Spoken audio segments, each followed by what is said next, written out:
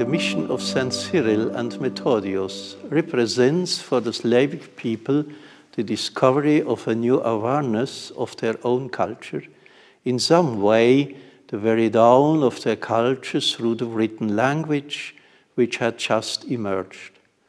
By putting the spoken language into written form and recording it in alphabetic signs, they passed it on to those from whom they had earlier received it in safekeeping.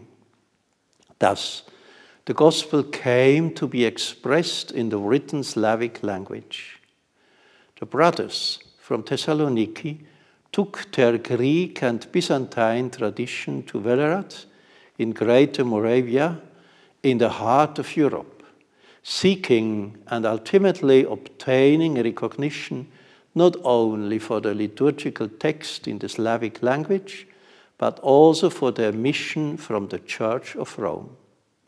They are weavers of the unity of the two great traditions that together in their diversity constitute Christian Europe, both of the era and of our contemporary time.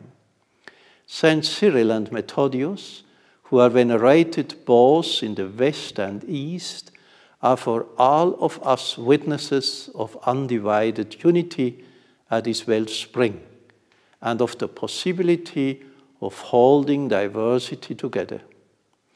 May their lives be an inspiration for the path of unity, and may their intercession sustain its fulfillment.